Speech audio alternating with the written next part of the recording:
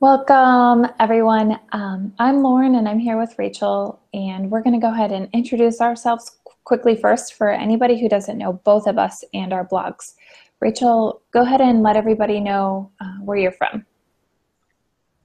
Hi, I'm Rachel, and as Lauren said, and I blog at A Mother Far From Home, amotherfarfromhome.com, and I help moms to take the chaos out of parenting. So I talk a lot about all the different areas that affect our lives when we become moms with young kids. So it's exciting and it's a bit crazy, but it's fun. So that's part of what we want to talk about today is how to take out a little bit of that craziness that isn't fun. Yeah, and I'm Lauren. I blog at The Military Wife and Mom, and I write about practical parenting, enjoying motherhood, and then I also do blogs about surviving and thriving throughout military life. And it's not just for military spouses, it's for all parents, really. And I have two kids. They are almost 3, and then my daughter is almost 8 months now. So it's always interesting and an adventure around here. And one of the things that we have found, Rachel and I both, that works really, really well for us is to use really short, quick bursts of communication in our parenting. And we're going to share with you 7 genius phrases that can change your parenting today. And I'm going to guess that if you're here, you have struggled with listening or power struggles or tantrums. I think those are issues that resonate across the parenting spectrum. No matter who you are, your parenting philosophy, those are things that we all struggle with. And we're going to talk about the phrases, and these phrases are all coming from our book called Helpful Phrases, How to Gain Cooperation from Toddlers and Preschoolers Without Lectures. And the best part about this is these phrases are going to empower you to have smoother days, more relaxed parenting, and we're going to show you the research behind these phrases and why we would want to use them. And then we'll show you some printables with the phrases on it so that you can have really easy access to all of these phrases and have them right at your fingertips, and then cue your brain and say, oh yeah, that's why I want to use that phrase when we're in this type of parenting scenario. Before bedtime, the battles, we'll tell you a phrase that you can use during that time. With dinner time battles, we'll share a phrase with you that you can use during that time. So just kind of a fun way to approach parenting without putting a lot of stress or a lot of work into it. And we're going to show you some PowerPoint slides, and I'll set up the presentation, and then we'll just alternate between the phrases and share with you how they all work. Okay, so I'm going to just bring it up here, and then I will screen share with everybody.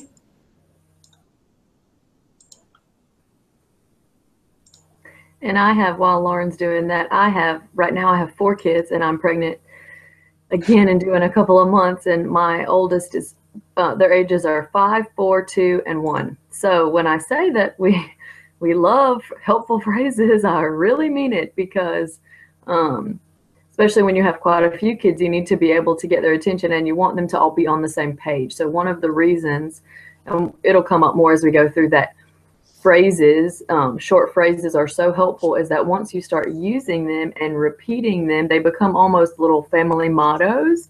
And then you find you don't have to go on and on and on. You can pop up a phrase and the kids remember it, and it helps them cooperate so much instead of trying to reinvent the wheel every time. So that's part of where we were going when we wrote our book. Yeah, exactly. I'll go ahead and click over to phrase number 1, Rachel, and then you can go ahead and share what you wanted to talk about with that phrase. Okay. Can you see it? I can't see the phrase number 1. I just see the title page, which says, 7 helpful phrases. Oh, okay. I clicked over to the next one. It did not show up still. Well, I'll talk about it if you want to see if you can get it up there. Okay, I'm seeing it. Oh, okay. Okay. Well, the first phrase, number 1, is, there we go, I see it now, is, okay, let's try that again. Now, the reason this is helpful is because we all know one of the biggest things that all parenting experts and psychologists and, all the theys say that is so important with young kids is consistency.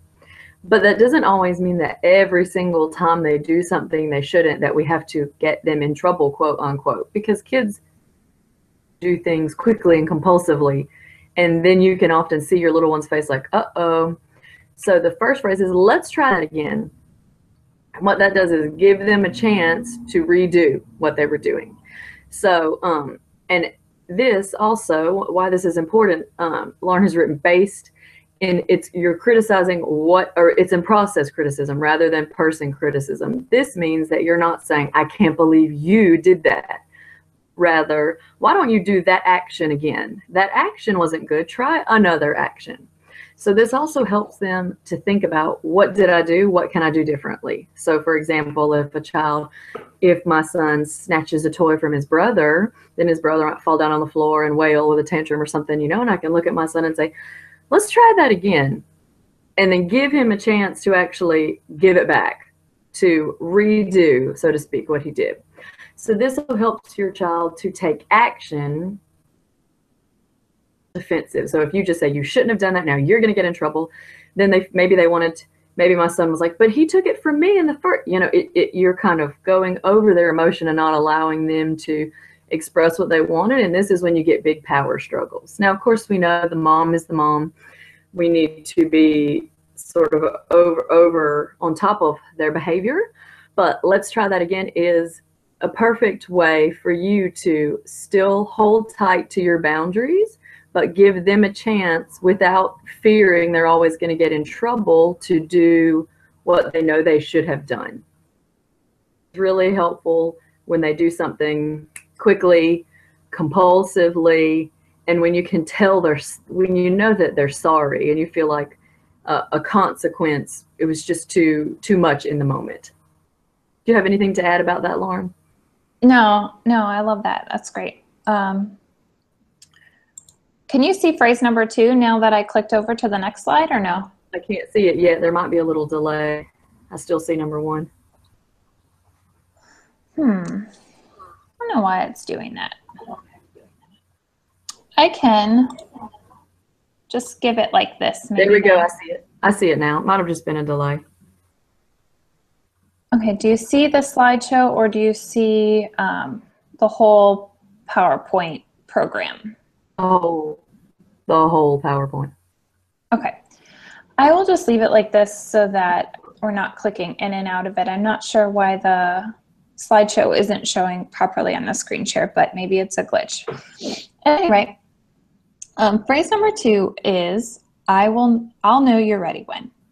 So this is a great phrase to use if you find that your kids ignore you or they're really resistant to your direction. Kids, they kind of move to their own clock, and they see the journey just as important as the destination. And this is a huge struggle for parents, especially for myself, because I'm very type A and I have a tendency to want everything done yesterday. And kids just don't see life like that. And they see it very differently. And, they see this one dandelion and they need to sit and look at it and play with it for 5 minutes, and you are 15 minutes late for an appointment. So they don't understand that. But I'll know you're ready when is a really great phrase to use in the types of situations where you're getting ready to leave or you have some sort of transition coming up. A great example of this would be when you're getting ready for dinner and you want your kids to wash their hands, but they're already at the table. You'll say, I'll know you're ready for dinner when your hands are clean. Or you're getting ready to leave the house and the kids are being all crazy. I'll know you're ready when your shoes are on. Or they want to go to the park. I'll know you're ready when your shoes are on. You could really use it in any type of example, but those are some great situations that I found this phrase to work in, because it puts the ball in your child's court to go ahead and take action, similar to the phrase that we just said before, and it disengages you from that power struggle. Instead of saying something like, why aren't your shoes on? We got to go. Hurry up. Get moving. Those types of things. And as soon as you say get moving, it's like they take 10 times longer on purpose because they just don't want to do what you say. It's so frustrating. So this is a great alternative to try when you're trying to transition to another activity. Mm-hmm. Okay. Yeah, and I think it's also great, particularly if you're wanting, if what's coming next they want to do, but they're taking a long time, I'll know you're ready to go outside and play when you have your shoes on, or, then it kind of gets them focused on the goal, just like you said. I agree. Now, this phrase number 3 is a good one. This is one of my favorites. Now, I know, of course, I want to say everybody has different food and eating strategies in your home, and that's fine. You just have to do what works for you. But we decided in our home long ago we wouldn't do that. You have to try this amount of this amount, or you have to eat your whole plate, because, again, like I said, we have 4 kids. We're about to have 5. I mean, I had to keep a spreadsheet of this plate's been out since breakfast and lunch, and I have to have labels and all kind of, you know what I mean? That's too much for me to make sure that everybody is forced to eat something. So the tack we took is that, because, and this is true, so you don't have to eat breakfast, but there's nothing until the mid-morning snack. Or you don't have to eat the snack, but then there's nothing again until lunch. So what it does is it takes out the power struggle. You're not trying to force them to eat it, so they don't feel forced to eat it. And that's the same way as adults. Nobody likes to be forced to do something. Of course, we know, again, the parents are the parents, and we know what's best for our children. So I'm not saying we're going to let our children just choose to do what they want. But the fact is, the kids aren't going to starve themselves. They're really not. And they know when they want to eat, and they will eat something they don't like when they're really hungry. And so this just prevents the battle. So you can say, so for example, at dinner, if they just sort of don't like it, or they've had a couple of bites, and then you can just say, you don't have to eat it. There's nothing else until breakfast. They're saying, and sometimes my daughter will say, okay, and then she'll go to bed. She won't eat dinner, and then in bed she'll say, I'm hungry, and I'll say, I know, this is, you didn't have to eat dinner, and you didn't. You'll get breakfast in the morning. And she'll say, I get hungry if I didn't eat dinner. So she's putting it together, but yet she's able to choose. And again, then she might wake up for breakfast and eat tons because those. But one of the points is this allows you to skip bribing. And so, you're not bribing. Like, if you eat all your vegetables, then you'll get dessert, or because then you're only trying to force them to do something sweet, if that makes sense. So then you still, which it's not that in itself that is necessarily bad, but what we want to do is, again, put the ball in the kids' court without us having to constantly force. You get 2, 3 kids, or even more, then eat that, or you can have this, eat that, or you can have more bites, or you can have this. It all gets a bit too much, instead of just let's sit down and eat, or you don't eat, and then that we go from there. So I have found dinner time to be far less of a battleground with this phrase. Yes. Yeah. The next phrase that we're going to talk about is, excuse me, I'll be right back.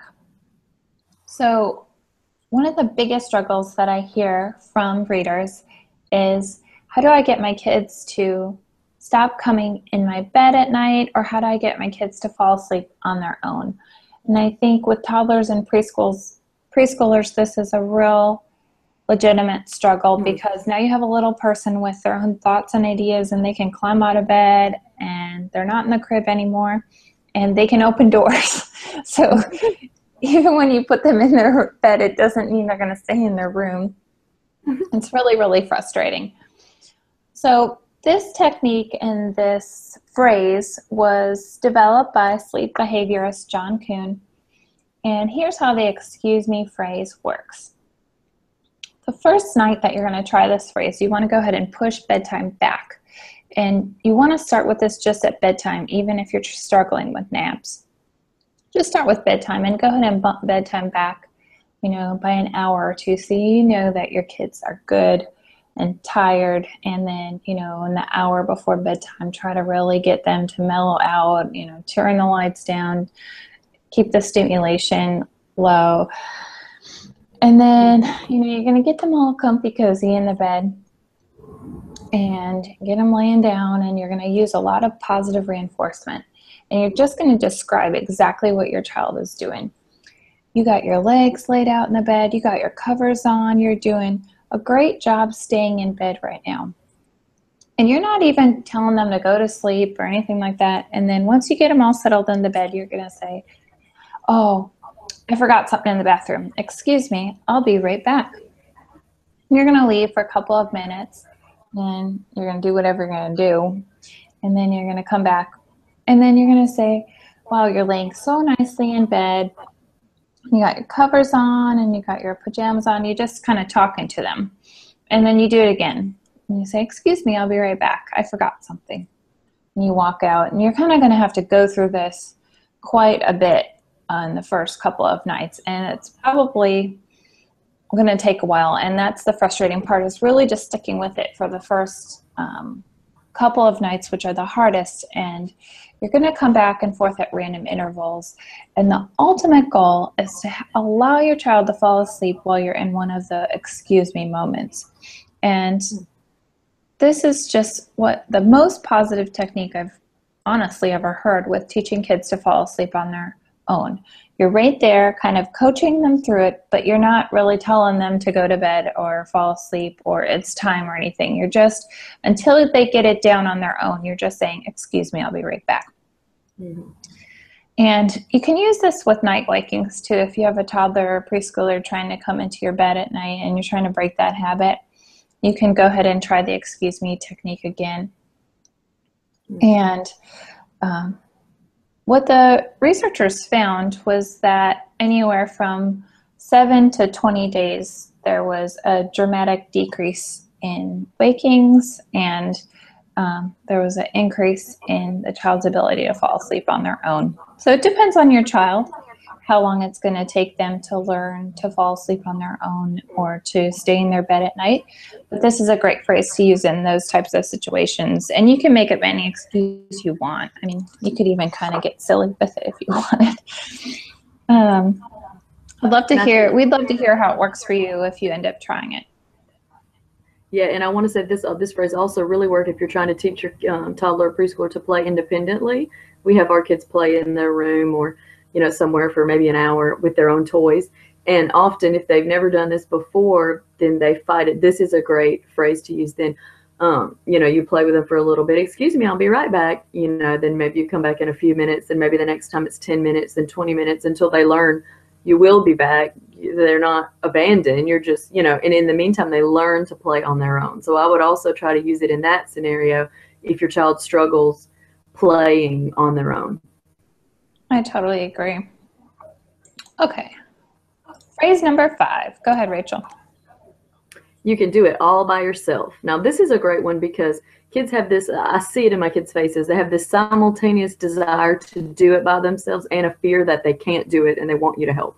So, especially this works if you have a child who's nervous or reticent to start and try to do something. So this helps them feel more independent and confident. And the way that you start doing this is you can do it by yourself. I'm gonna go drink a Diet Coke and read my book, you can do it by yourself. And I'm right here, I'll be right beside you, so complete the task on their own, the full task. You can kind of encourage them and talk them through it and praise them through the little parts. So my kids always have to make their beds before they get out of their beds. And now for my 2-year-old, that just means putting his pillow in the right place. My now 4-year-old will straighten his toys and fold a big blanket, but he used to struggle with flattening out the blanket, he calls it, so that he could fold it. So then I would say, you can do it. You can do it all by yourself. First, we just need to lay the blanket out. And then he would lay it out, and then he would say, but it's crunkled, because it doesn't lay flat. And then I would say, oh, it is crunkled. You can do it. You can go to that end and straighten it out. And then he would go straighten it out. And then in between each time, he'd look at me with his eyes wide, like, I did it, And now then he would do one part. You did it. You did it all by yourself until at the end he's folded it. So this is a great way to help them start things they should be or could be doing on their own that they aren't. And because you're with them, you're standing by them, you can do it on your own. Put one more foot up. If they're trying to climb up a chair, put one more foot up. I'm right beside you. If you need me, I'll be here, but you can do it on your own. It, again, puts the ball in their court, helps them feel like they can do it, but you're right there with them. So it gives them that encouragement to try.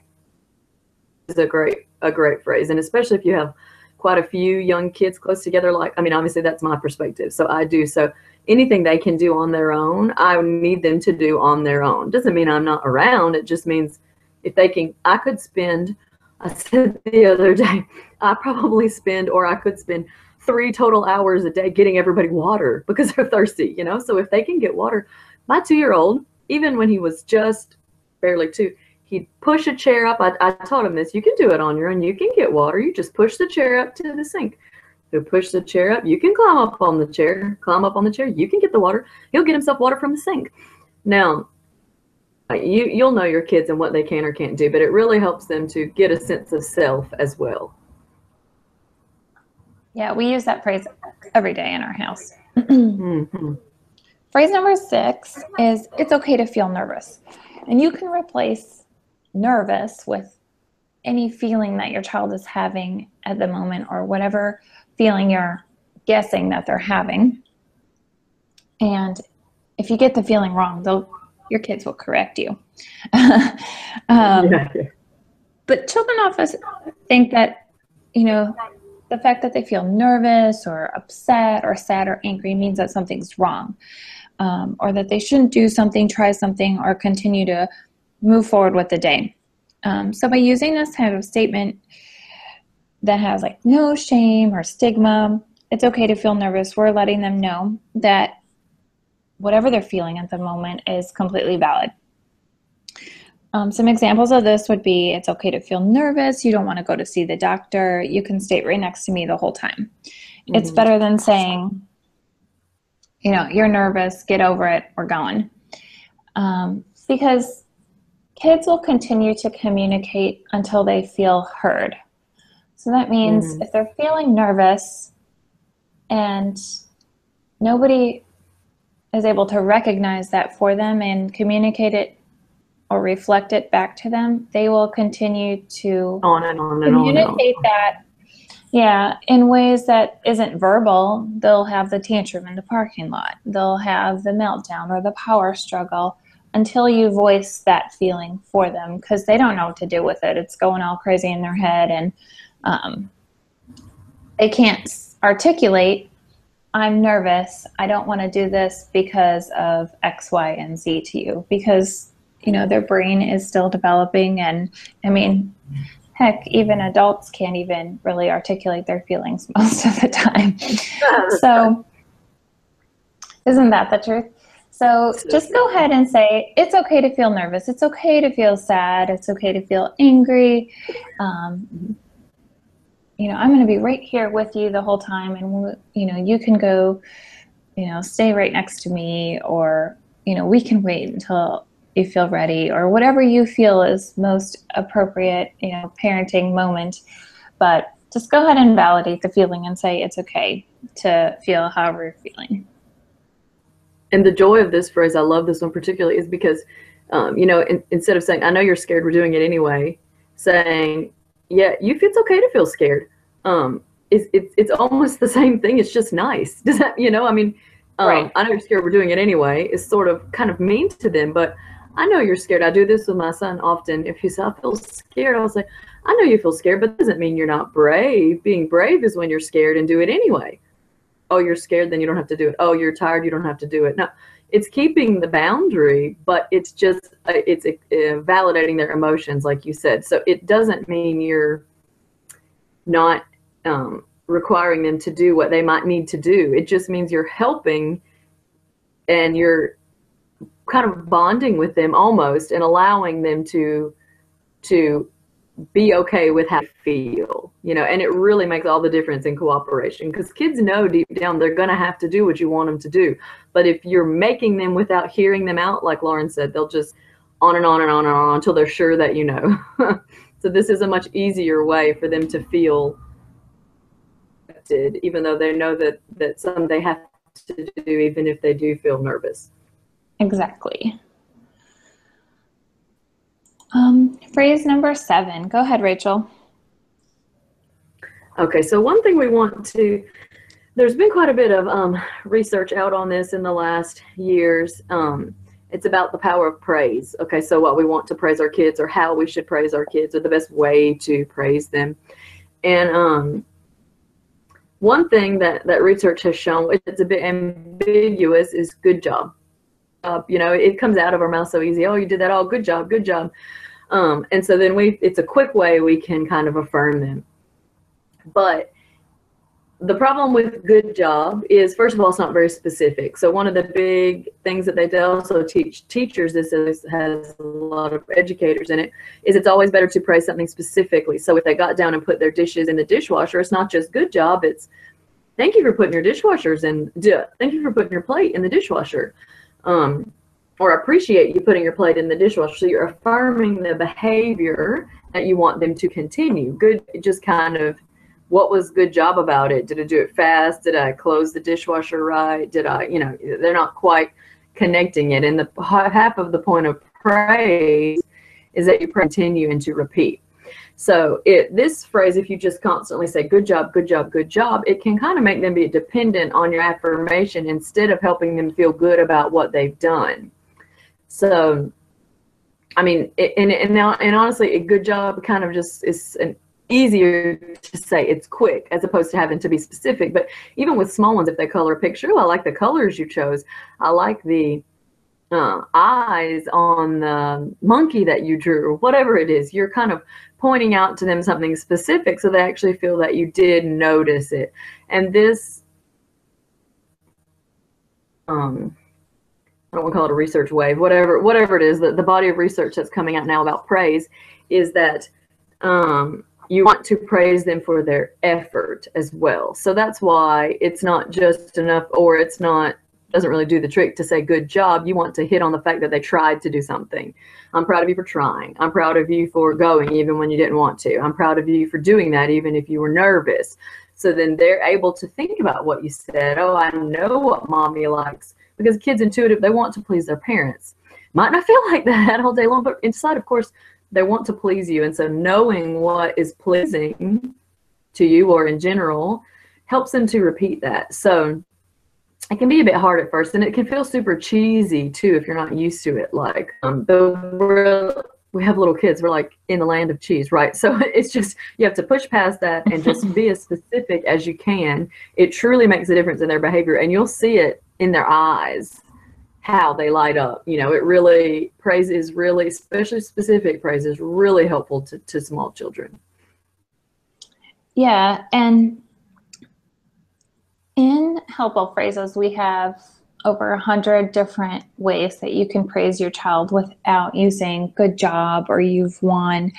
And just a few of them are, you did it that time, or look how far you've come, or one more time and you'll have it, or you can try again tomorrow. One that we use in our house all the time is, you are kind and gentle, because my son likes to give his baby sister the biggest hugs ever. And so we try to focus on that kind and gentle behavior. So you're kind and gentle, instead of just saying good job being gentle, or, you know, good job not squishing her to death. So, okay, so now we're going to talk about a freebie that we have for y'all today. Go ahead, Rachel. Yes, so we have a free printable with all the phrases, with all of these phrases together. You can, down at the bottom of the page somewhere, you should be able to access it. And let us know if you have any troubles, but it'll just download instantly for us, so you can print it out and keep it around and just, you know, I don't know, put it on the refrigerator or the playroom or something, and use it to just help you to remember that, yeah, it doesn't have to be that complicated. We can take little phrases and we can use them enough that our kids latch on to them, and communication can be so much easier. Yeah. It's just a really quick parenting win, you know? Exactly. And then, of course, there's more, because we are launching helpful phrases this week. So we decided to run a special, and people kind of thought that we were a little bit, this is kind of a big freebie that we're giving away with bundling both of the books together, but we decided to go ahead and do both the books for the price of one for our launch week special. So anybody who grabs a copy of Helpful Phrases during launch week is also getting a free copy of Routines, Rhythms, and Schedules. And in Routines, Rhythms, and Schedules, there's 30 different sample schedules and routines that you can print off as well to help your family find something that's going to work for you, to cut out the chaos and to help streamline and structure something that's going to fit your needs. You know what I mean? And then with Helpful Phrases, the book also comes with 10 printables. So it's over 40 printables that you get with both books, which is amazing. And I think that's the part that our readers have loved the most. With, from readers that we've had that we've been able to share this book with before it launched, and then with our routines book, that's really the biggest thing that we hear is just the printables and simplifying it, and just so you can have easy access to the information quickly, so you can get those quick parenting wins without having. And both books are really quick read. We're really busy moms, and we know that you don't have 7 hours to sit down and read a novel.